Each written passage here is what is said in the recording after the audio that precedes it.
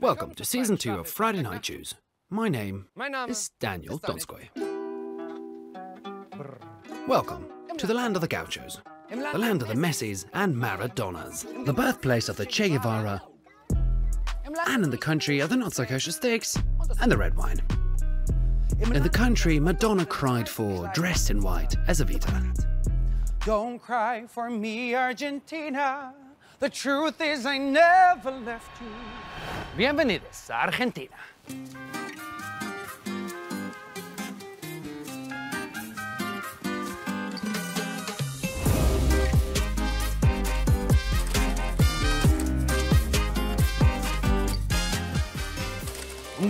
To be precise, we're in the city where Pope Francis once worked as a bouncer.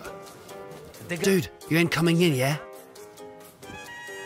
The city with the most bookstores per capita in the whole world. Bienvenidos a Buenos Aires!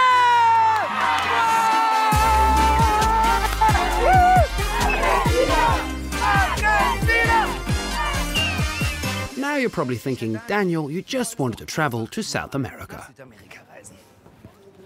And even if that's partly true, it is Argentina's history and the Jews who live here why we came. But first, hablamos de Argentina. In 1516, the first Europeans came to Argentina. To be precise, they were Spaniards. After about 200 years, the natives here didn't have a lot to laugh about, because the whole country was taken from them. There was a lot of fighting, a couple of tries to unite with today's Uruguay and Bolivia, a lot of repression, some attacks by the British, extreme European migration. Almost 100 years later, in 1816, came the independence from Spain. And then, in 1853, the first independent, sovereign Argentinian state was born.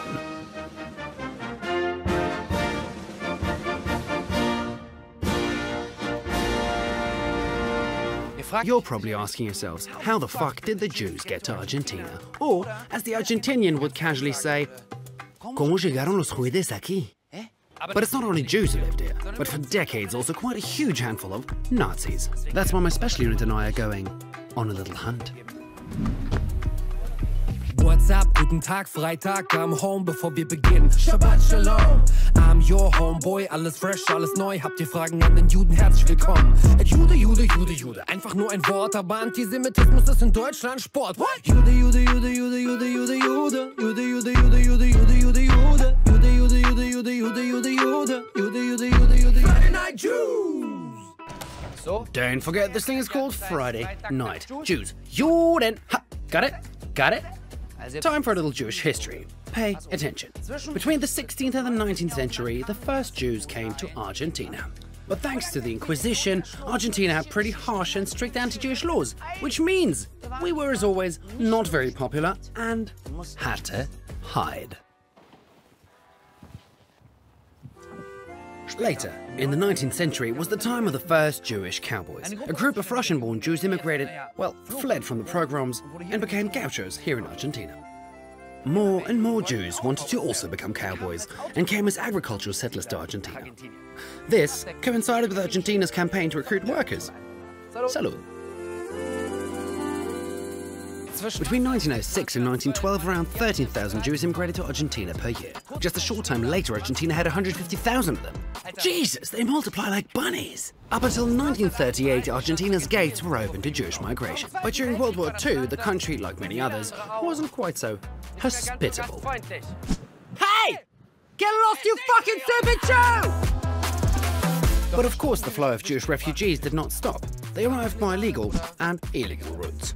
After World War II, the times were pretty fascist. Fantastic. Under Juan Perón, the Jews here were doing reasonably well. Here they say, más o menos.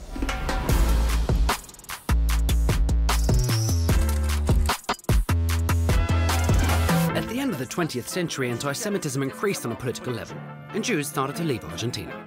But Buenos Aires is still the home of the biggest Latin American Jewish community. I know, we Jews love to be stuck in the past, but now we're explicitly talking about the present. We are meeting one of the country's most popular journalists. His name is Alejandro Berkovich, and he's a Jew. Alejandro, are you Jewish? Hi, Danny, how are you? Yes, I am. Can you prove it? No, put it away. Put it away. I don't want to see that. Are Jews the better journalists? I don't know if we are the better ones, but we're a lot. I can assure you that. That sounds like Jews in Argentina control the media. Is that true? Obviously. On a political spectrum between Adolf Hitler and Stalin, where would you locate the majority of the Jewish community? Well, it's quite a wide spectrum, but I'd say we're all around the political spectrum. It's a very politicized community. When they first came from Europe, the first Jewish here in Argentina started clubs, left-wing clubs, and then the other ones started right-wing clubs just to oppose that first ones. And all families were divided by this. My grandpa was a communist, and he married my grandma, which was the daughter of a right-wing, traditional Jew. And they fought all the time, naturally. Oh, that was a lot. But like I said, there's one more reason why we are here.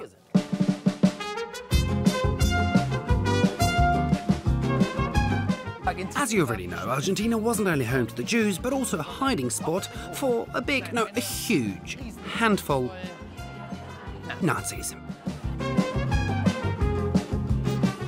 With the help of the Catholic Church, the Red Cross and the fascist-sympathetic government, Argentina became a safe haven for thousands of Nazis coming into the country via so-called rat lines. But that wasn't enough. President Perón also played his part in protecting the Nazi criminals. And that meant that some of the biggest Nazi stars like Eichmann and Mengele could come here after their hard work in Europe and enjoy their time with tango, steak, and wine.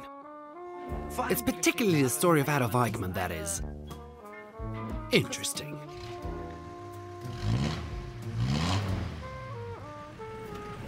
In 1950, just like many other Nazi criminals, Eichmann was given papers by the Catholic Church.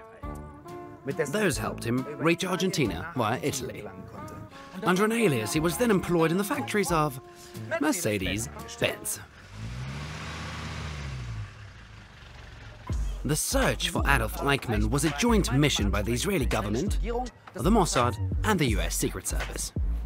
But the final piece of information about Eichmann's whereabouts came from, hold on tight, the daughter of a Holocaust survivor who dated Eichmann's son. Sounds like a film script, but that is how Eichmann could be found, caught, taken to Israel, and finally hanged.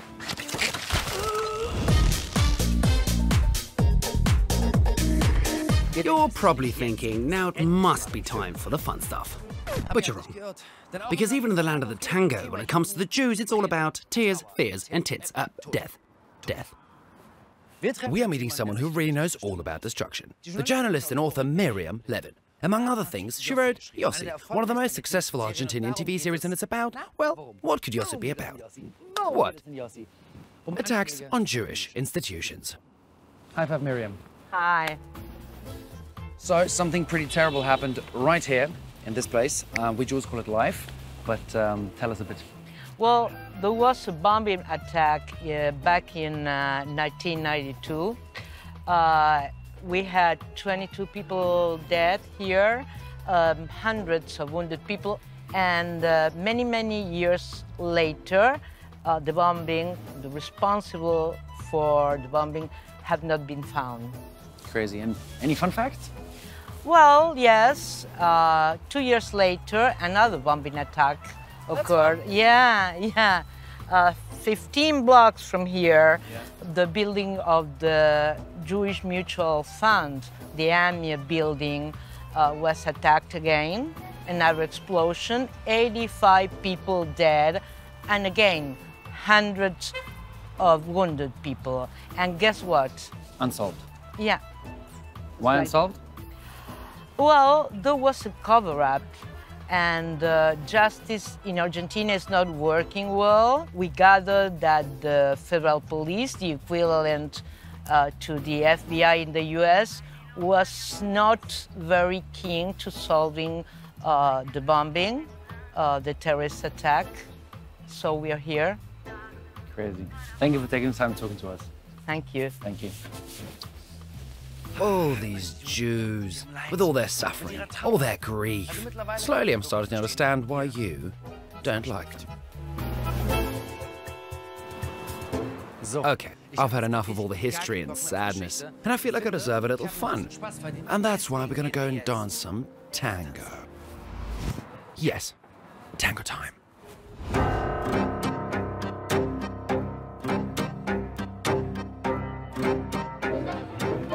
Many cultures claim to have invented the tango.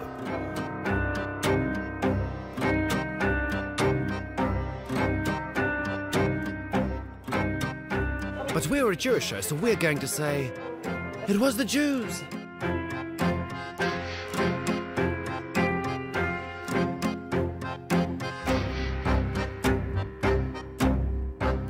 Tango was born around the brothels in the suburbs of Buenos Aires.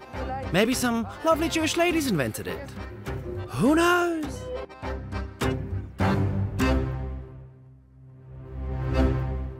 Buenos dias. It's Friday, which means it's time to take care of the food, because tonight I'm having some guests over. And as we're in Argentina, of course, I will be serving steak. Not only that, but also a small Argentinian Jewish snack creation. We need meat. That looks good. Hola. Buenas. ¿Qué tal? Sí. Yo quiero algo para la parrilla. Beef and chorizo. Sí. ¿Cuánto? Por 4 personas.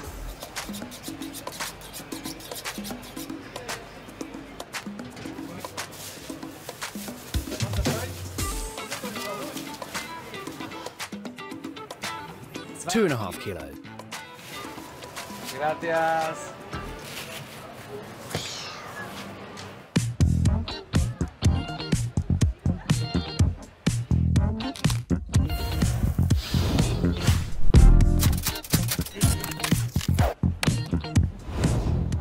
We have everything we need, so time to cook.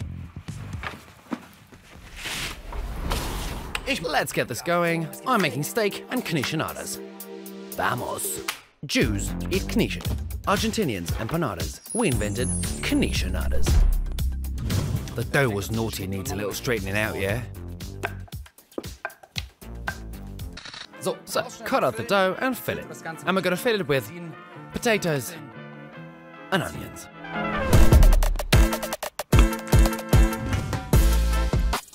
Shit, it doesn't look like it at all. Oh yeah. Oh, it looks like... That looks wrong. It doesn't look good at all. It looks like a penis. I made a penis instead of an empanada. I gotta practice this shit. It's everything, but it's not an empanada. Here you go. Beautiful. I heard you have to do it like this. And then this, is this, my beautiful empanada. So, now we're gonna get it. I want you to be pretty for my guests. Not for me, for my guests. Please, for my guests. This surely ain't the prettiest empanada I've seen, but the prettiest knishenada, for sure.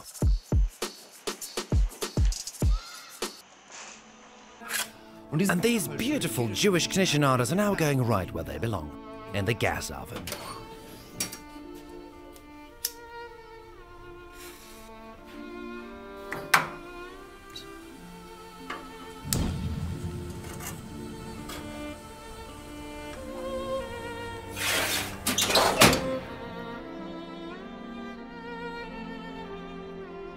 The knishenadas are ready, the guests are on their way, the sun goes down, and we're gonna fire up this cow.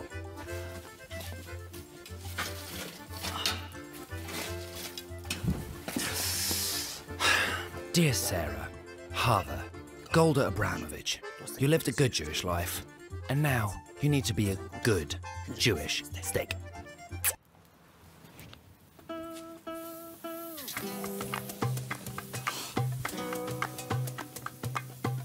fire and the smell of burning flesh. Time for a dinner topic.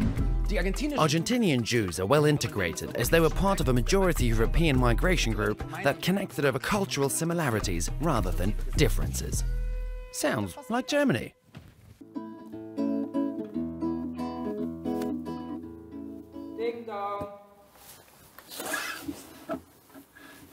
On time. Just like in Germany. Weird. Bienvenido a mi casa. And here are my los gestos. Who will receive the rose tonight? Who can hope to ride into the sunset with me on this episode of The Jewish Bachelor? Our first contestant, Naomi Preitzler.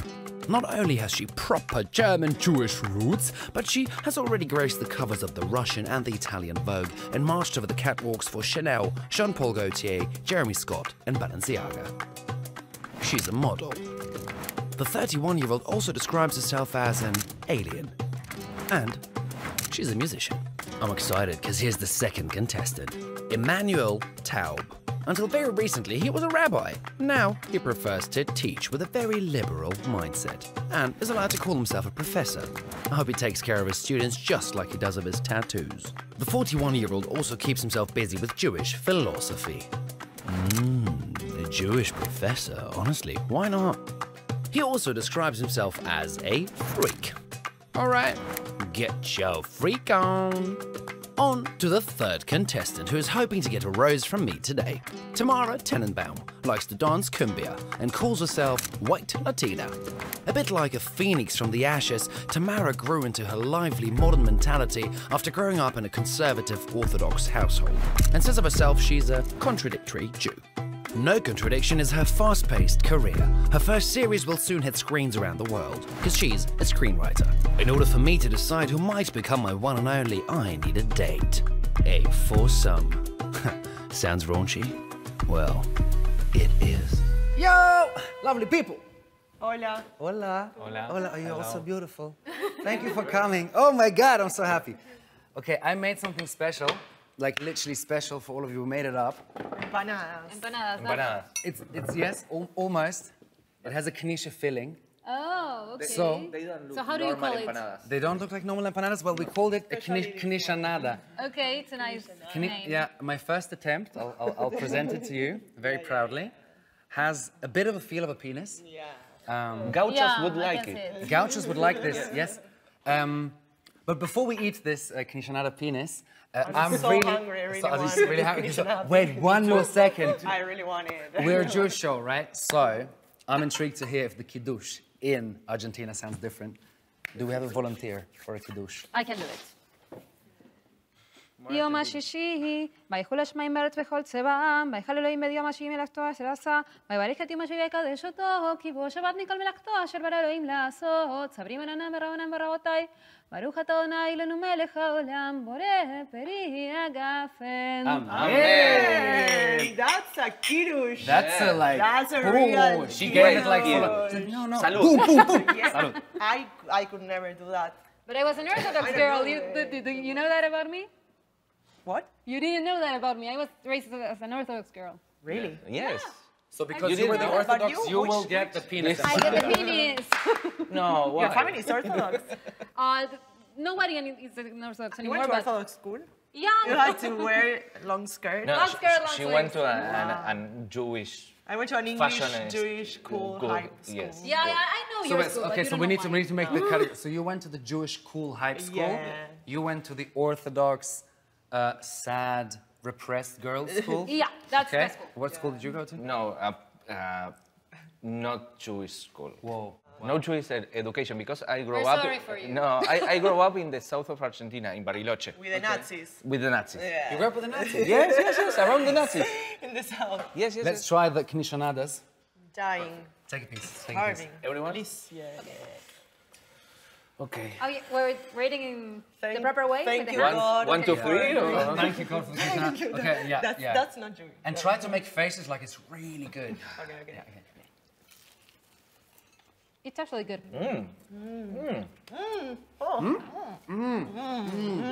Oh my God. I need wine. OMG. So when was the last time you were at a Friday night dinner? Not this Friday, the last one with my dad. With your family? Yeah. Who is now Orthodox, or when you were growing up he was not He Orthodox? was not Orthodox because my mom is not Orthodox. Okay. So he was not Orthodox, but then my grandmother committed suicide. So he was like, Oh, great. I love the She laugh. thinks it's funny I need the because- penis. That's so cool, my grandma. Because you She's laughed so after, cool. we're allowed to laugh. Yes, Yeah. I need, now I need the penis one. So he went to receive answers like with religion. Because his mom died, he got closer to religion. Yeah, yeah. And now he's Orthodox, fully Orthodox. Fully Orthodox. What, yeah. like he's That wearing a I hat? love him. No, not like modern Orthodox, like kosher and pray every day, go to synagogue, put a lot of money But in the for example, synagogue, you know, on the Sabbath- like, oh, come and read Torah, and then comes the guy like, okay, you have to pay now. But for example, on Shabbat, does he like touch money and use a car? Yes, but he doesn't tell that to his Orthodox. Okay. So we were at the That's kind of synagogue on Passover, and my sister He was touched like, in Dad, secret. you can buy car? He was like, shh, nobody knows here.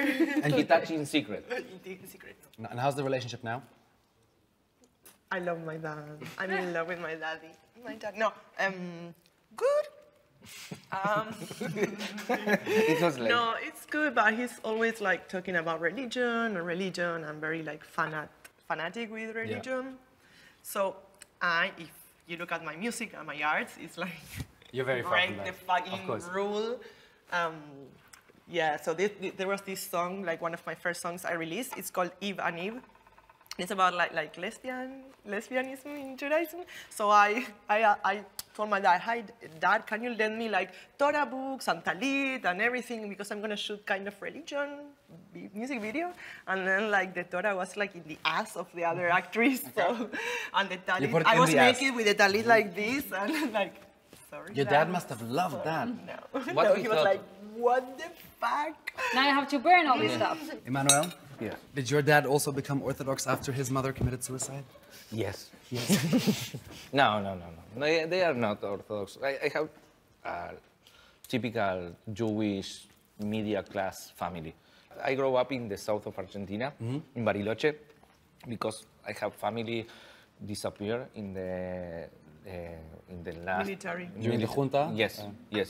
So they went to the south of Argentina like an exile into Crazy. Argentina. Yes. Es gab in den 70er In the 70s, there was a military government here and more than 30,000 people disappeared, and it is believed that 12% of those were Jewish. But the great thing that is Bariloche is a place for Nazis. Perfect. Yes.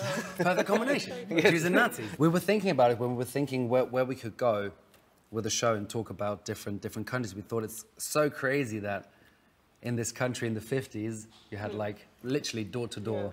Yeah, Nazis like and in the Jews South living. Nazis and in Entre Rios, Corrientes, Yes, the Jewish colonies. colonies. Jewish colonies. You were a rabbi? Were you Orthodox? No, I was from the conservative movement. Okay. And now from the reformist movement. But I'm the teacher of the next rabbis in Latin America. You teach rabbis. Yes, mysticism and Machshevet Israel. Thoughts of Yes, Israeli Jewish thought. philosophy and Jewish Yes. philosophy. Crazy. But you're now liberal. So liberal. So liberal, bisexual. Perfect.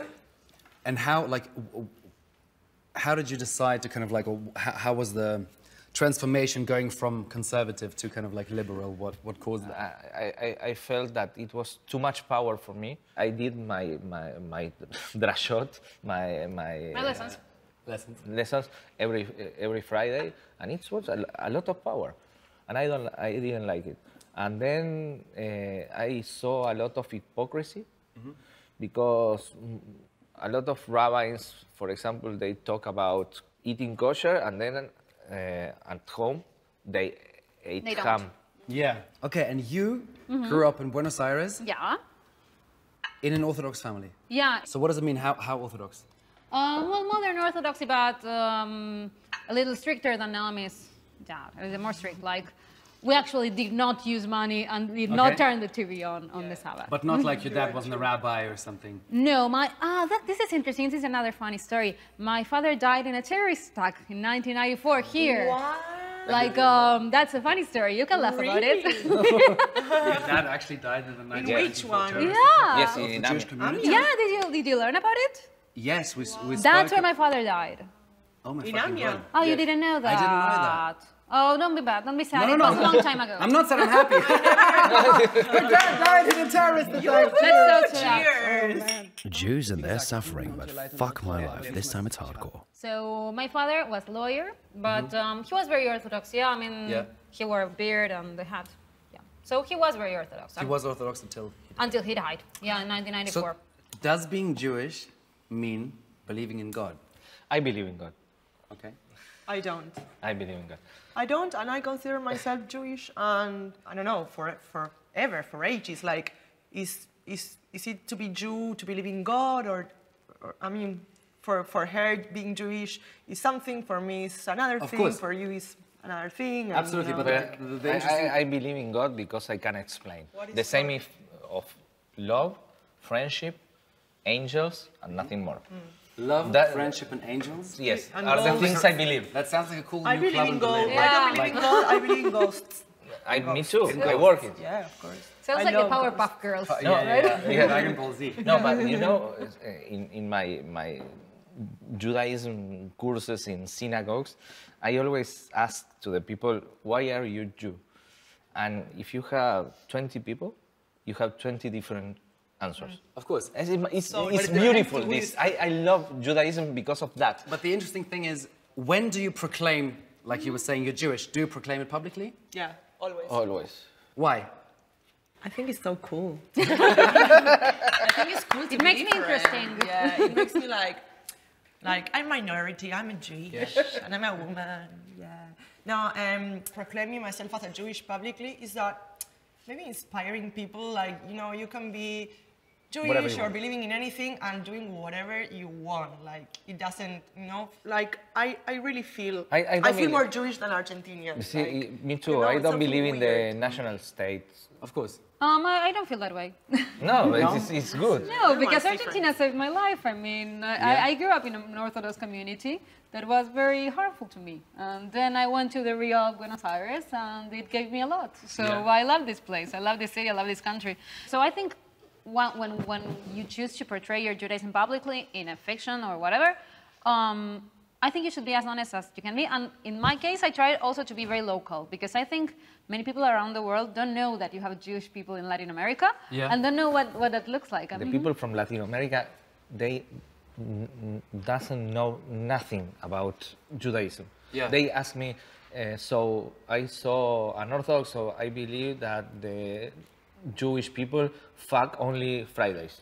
Yeah, and I through know, a in the curtain. blanket. Yes, and the Don't blanket. you fuck through a curtain? Yes. the current is a Is myth. there I mean, in my any other community, way of There is fucking? no other way. No, no, no. Of course, No, that's, and the other that's amazing question was, this thing that you put in your yes arm, it's for BDSM. For bondage. Yes. And your answer Yes, is... yes, That's yes, amazing. yes. Of course Yes, it is. they No made me that way. question.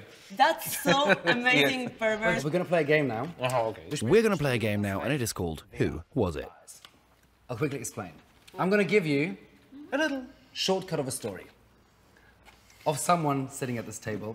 We all need to decide who this story belongs to. Once we decided that, we need to see if it's right or wrong, and that person needs to explain. Okay. So one of us at this table almost died in Gaza. Zemano. That's my vote. Emmanuel? I think I that don't is know. Tamara. You think it's Tamara? You think Yes, she's revolutionary. it's- Who do you think it is? You? And I know that it's you. Ah. Tell us the story. Please tell us the story. Tell the story. Well, in order for you to tell the story, because maybe it's super traumatic. Vodka? A little bit Yes. of vodka.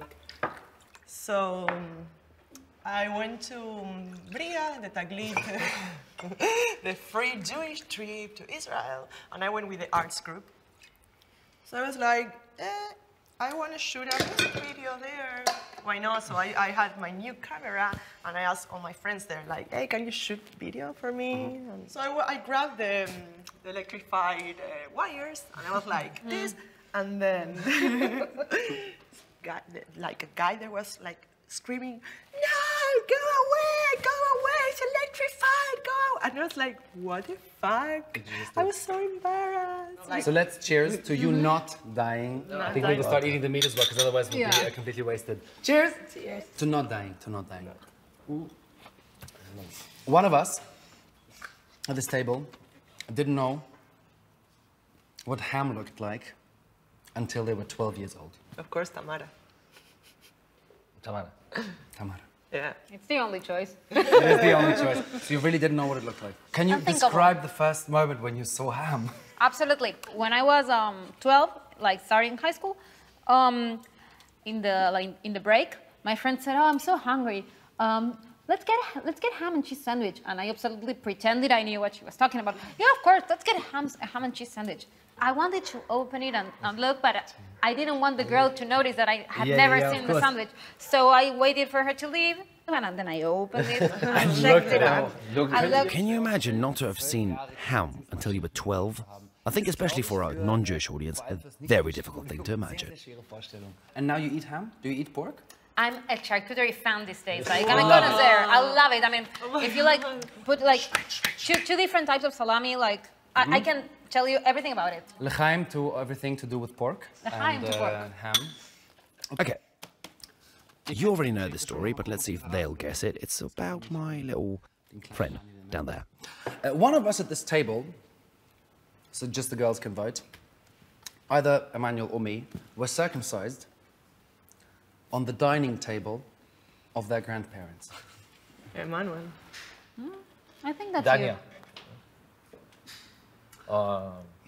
That's you? Tell that story, please. Yeah. What?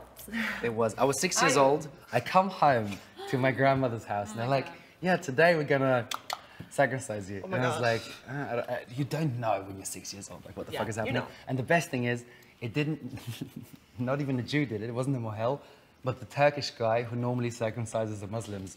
So I'm a perfect example of good integration into German society. Yeah, because my dick was circumcised by a Muslim. L'chaim to integration into society. Yeah. L'chaim. To Turkish people cutting dicks. Emmanuel, you have a cool story. Yeah, Now we don't have to. We can't vote anymore. But let's do it. One of us at this table was bullied when they were a kid in a Jewish summer camp or Jewish summer club. And as a revenge, that person peed in the jar of grape juice, so everyone was drinking that person's pee while they were drinking grape juice. That's a good revenge. So smart. Yes, me. Please tell the story. Tell the story, I'm getting the steak. Yes, when I came from Bariloche to Buenos Aires, my parents sent me to a Jewish club. I suffer a lot of bullying. They told me gay and all the things, and we were in a kibbutz for a week, and I decided with all the people from our group and from the kibbutz drink juice from a big bottle.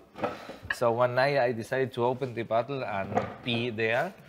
So they in a bottle, I think? Yes, all the week they drank. And they never noticed? No. Now They are not. You never told them? No. And the good thing is, me too. You didn't notice? No. He drank too. Me drank too. You drank the same shit. You drank his pee. How happy were you every time you knew that somebody is drinking your pee? I was like the most happy Jew in the world. So perhaps we're all drinking my pee whilst we're drinking this vodka, or Emmanuel's pee to be We'll exact. never know. We'll never know. We shall never know. The good thing is disinfectant, so whoever peed in the vodka, it's all fine. This looks great. Very good. We have to applaud him. Yes. This is what we do here. Aplauso para el Aplauso para el asador. Hey! Okay. Let's show the audience in Germany how we made this. Okay. I think this looks good, right? Finn? Looks good. Oder? Kartoffeln? Kartoffeln. You teach Jewish mysticism. How much place does sex and sexual understanding have within Jewish mysticism? A lot, because, for example, I have like some classes about sex and Kabbalah. Okay. And sex and angelology, because there is a part in the 6 part of the Torah, the Bereshit, Genesis 6, when the angels came to the earth and they fucked the girls. And I say that... I never read this chapter. It's in the Bible. And I always say... I never read this chapter. I don't think I ever read it. No, and I always... So what happens? Why do they come down? I didn't know that. No one... They don't teach this in Orthodox. No, you know, because I have a lot of work about sexuality and angelology. Okay. In Judaism, because these angels came to the earth because it said they look at the most beautiful girls of the human being and they decided to fuck, and the result of this fecundation, it was the Nephilim. Nephilim are the fallen ones. Yes, are the mixture of angels and women. I have the B-side stories of the Torah. Not only the angel had sex with women, it was one man in earth that had sex with God. Sorry, again? I heard who had sex with God? With God, with the female part of God, the Shekhinah. The Shekhinah, and was Moses. The Kabbalah, the Zohar said... That's what the Zohar Oh my God, the Red Sea opening! I get it! I finally fucking get Judas. The Red Sea opening is the symbolism of Moses fucking God. The Zohar said that the Zohar... Yes. No, the Red Sea is yes, a vagina. Yes, the Red Sea. The Zohar said... Oh my God, that I'm Moses so has... Everything makes sense. No, I'm falling apart. I'm a My very identity distrusting crumbles. person. I need to look everything up. Cheers Moses to was fucking God, I don't know. the unique... I want to try that. The unique human to have a night of pleasure with the Shekhinah, with the female part of God. So, when you grew up, you grew up conservative, Orthodox. Yeah. You grew up not very conservative, but after the suicide of your grandmother, your dad became a not in God-believing Orthodox Jew who lies about the fact that he's using his car on a Saturday. And you are teaching people about fucking God in university. Yes. I'm very, very happy that I came to Argentina. Cheers to that. I'm in love with all of you. And you know what? Can I tell something about that you're not gonna like? I believe in aliens. I'm an alien. Sorry again. Sorry. No. Back. Are you a Jewish alien? Yeah, I'm a Jewish alien. So angels, you know, you talk about angels. It's not. It's getting better and better. Angels. Cheers. They taught us about angels, but that's a lie. Angels are aliens. Angels are aliens. Yeah, and people, like religion, want to hide that there are aliens among us because it would be a mess in the world. Yes. So they say, oh, they're angels. But because they say angels came from the sky. It's like aliens come from the sky. So that's, you know, confusion. Yes. So we are caught somewhere between Jewish angels coming down to Earth to fuck and aliens who are supposed to be angels who fuck people, and I'm really looking forward to seeing where this conversation will go. Question. How much, for all of you, within the identity of being Jewish, because we talk about so many things that are related to understanding to be Jewish, or what's written in some book, what's written in aliens, what's written in angels. How does all that, like learning about this, growing up, becoming, doing the bat mitzvah, the bar mitzvah, becoming, getting out of a community, having an Orthodox father, teaching at school, at what point does your perception of Judaism changes the more you learn? Religion for me nowadays is about, you know, your inner soul. Yeah. Something that I lost through my career. Yeah. When I was 15 years old, I started in that career, and it's like no soul, kind of. And Judaism can bring you back, or like religion, spirituality, brings you closer to you? I thought that art, doing art, drawing, painting, was my religion, but then it's the same. It's like doing art to show, to sell, to show how good you are and to compete with others. So it's like, no, art is not my religion. My religion, well, I was born a Jew, and there's... But did the religion help you find your artistic voice? Did your being Jewish help you become the artist you are today? I think, yeah. So I'll tell you the thesis of a show. for every show, we have an opinion that we face. And for this show, it was that the Argentinian Jews are integrated into Argentinian society because the majority of them came at a time when loads of European immigrants came here. Yeah. Within that immigration wave, they focused on the things that combined them, the things that they are similar to, being European, being German, being Lithuanian, more than the things that divided them. But don't you think all over the world is like that? No, Europe is not like that. No. I'm Not not. like United States, it's like... No, but only the the United Americas, States. but if not you go Europe. to Chile, Yeah. to Peru, It's not to integrated. no, it's not integrated. In Europe is Chile, you have different. the Jews in the Dehesa. But you at grew the up, north, you grew and they are up not Orthodox, Yeah. still integrated into society? Yes, I mean, even in my Orthodox community, we watch telenovelas, and even Orthodox people which are not very integrated, for example, Orthodox guys, very big football fans, but like soccer fans, very big soccer fans. I mean, that's not common in other countries, like Orthodox people going to the stadium every Sunday. But still, the majority of people, and Jewish people I meet in Argentina, tell me that they do feel integrated into general society. Yeah, we are, all of us What's are. the essence of being integrated? Well, I think the essence of being integrated is not trying to assimilate, but Not trying to assimilate? not trying to assimilate, but actually wearing your culture in your sleeve, you know, like being proud of it, like showing it to people, inviting people over, Passover on the Sabbath, and speaking about it honestly, and actually laughing about it, not taking it too seriously, because when I was in Germany, I thought everyone thought being Jewish was such a serious thing. I mean, they were embarrassed, they had very serious feelings about Jewish people, Yes, right? because of the history. Because of the history. But I think it's think time to another be thing. less serious about it.